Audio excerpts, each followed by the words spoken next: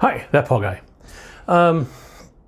Sometimes I get on here and I kind of use this, I guess, as maybe a little bit of a therapy session. And I kind of tell what's on my mind and what my thoughts are and I don't know if it's like maybe what's weighing me down or what's got me thinking or what I'm deep in thought with. And today's no different. I realize I haven't done this in a long time, and there's not going to be visuals or anything pop up on your screen. So if you want to minimize this and listen to my voice while you're surfing or checking your email or whatever, go ahead. But I want to talk about loss, and there's several different types of loss. We all know that. There's and I don't mean like losing your car keys. That's something that's not loss per se. That's just you misplaced something. I'm talking about a situation where you've lost a job, you've broken up with somebody, your marriage has ended, or a long relationship has ended, or you've lost a loved one. Now, the difficult part about that for me to talk about is because in the case of, I've gone through several of them. I've gone through all of them, actually, all three of those types of things. The one thing they all have in common is they all kind of make you take a step back, reevaluate what's going on in your life, where you are, what's going on, how to deal with that, and where it moves you forward. Now, you can get completely lost and you can get depressed about everything and just completely give up and give in and say, you know what, I'm devastated, I'm never going to recover. And that's not a way to go. And I'm only from my personal experience can I tell you that's not a way to go. I've been through situations and I've been in situations where at first it really hit me hard and hit me heavy, and it was something that how am I going to recover from this? How am I going to go on? How am I going to figure this out? And you find a way to do it. And in the case of a job, maybe you need to find another job. And it sounds simple, but maybe it's if you weren't happy with that job and you lost it and you felt a sense of relief, maybe you need to find something else to be doing, a different career to be having. And I've done that. When I left a management job or got let go of a management job several years back, I realized that maybe management wasn't where I wanted to be. The long hours, the responsibility, the people that did not have the hands-on every day that I did, or somebody new would come in and try to tell you their way of doing things. And just as often as they were right, they were wrong because they didn't know the situation they were trying to tell you about because they didn't see it day to day. Some people were very, very sharp and they would come in and they would help you and they would figure out what the situation was and you could be very successful, and others weren't. But then when you get out of that situation and you feel a sense of relief, that's a loss you can deal with because that's something you need to maybe go and take a completely different path. It's the same thing with relationships. You're in a relationship and maybe you're not even happy in that relationship and neither one of you are happy in that relationship. And then you finally end up calling it quits and ending it for one reason or another, whoever's to blame or whatever's going on. But remind it takes two people to be involved in something. It takes two people to screw it up too. But when that relationship ends and you have to sit back and think, all right, well, maybe that wasn't the best thing for me to be doing. Maybe that wasn't where I needed to be. And you figure out what the next best thing is. Maybe you need to take some time to work on yourself and be single for a little while. Or maybe there's somebody else in your life that really appreciates who you are. Don't turn a blind eye to people that are there for you and to try to help you get through things.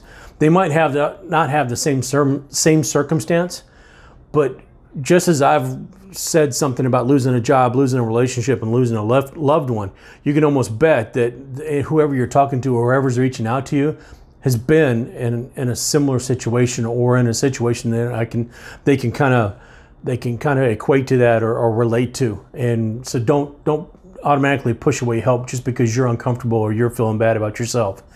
The most important part is when you lose a loved one. And I mention this because 20 years ago today, I lost my dad. Way too young. Dad was 2 years older than I'm about to turn now. And it was about this time of the day, coming home from work. He had retired, was bored being retired. He had always been a busy person, always been very personable. Everybody always got along with him. He always got along with everybody else. There were very few circumstances where Dad didn't get along with somebody or vice versa. And so he had gone back to work and recently gotten remarried to his best friend in the whole world, and very happy. Had survived cancer, was not too long before that, declared 5 years cancer-free. Had had a quad bypass and took it seriously. Changed his diet, changed everything, changed, didn't exercise probably as much as he should have. We all know that, and I don't either, and that's probably something I need to be looking at and thinking about too, especially on a day like today. But he did change a lot of things, and he had a better attitude, and he had quit smoking and a bunch of things, and he was living a happy life.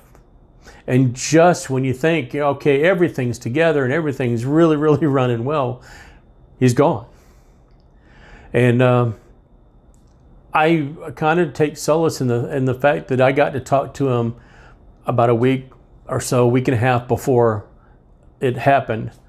And so I knew exactly where I stood with that, and he knew exactly where he stood with me, and we were good with that. And I'm very, very thankful that I got that chance. But if there's somebody in your life that you really, it would pain you to see them gone, and you're not ready for them to be gone, and for some reason or another, you guys aren't getting along or not talking, you need to fix that. You need to fix that quickly, because you just never know. It can be gone in an instant. And Dad had survived cancer and survived heart condition and bypass surgery to die in a car wreck. So you just never know when it's going to happen. But again, it's loss, and it makes you go back, and it makes you figure out how your life changes and what direction you take now that you don't have that person in your life. I hope you'd be proud of me. I've gone back and completed school, got my degree, got a really good job that I love, a lot more than I ever loved working in management. And it gives me an opportunity that now I have an open forum where when I need to get something off my chest and I need to say something, I can do it. And so I don't know how comfortable I am sharing this with everybody that might be watching it, but guess what? I'm going to do it anyway. So just take a moment to tell the ones around you that you love them. And if there's somebody that you haven't fixed things with, you know it's going to devastate you if they're gone, you better fix it. And if you're not where you are in life and you hate your job, or you hate where you are, your relationship or whatever, then find a way to fix it or get out of it and do something else. Do something you love. Life is too short. Enjoy it. Love it. Figure out a way to enjoy it. Figure out a way to love it. Figure out a way to treasure it, because it's too short. Life is too short to be miserable, folks. Anyway, that's all I got. So I'm not going to ask you to subscribe. I'm not going to ask you a thumbs up or thumbs down or a comment or anything. This is my chance to tell you that I miss my dad. And 20 years ago today, we lost him. And there are several people that might get a chance to see this that kind of feel the same way. And I'm sorry I'm tearing up, but it is still very emotional 20 years later. You don't ever get over the pain. You learn to live with the pain. You learn to figure out how to make that pain makes you better. But it's one of those things you never get over.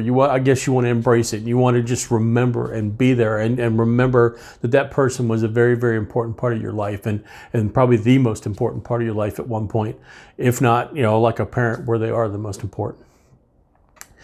But like I said, folks, that's all I got. So I'm going to stop talking. I'm going to end this and edit it so I can get it up.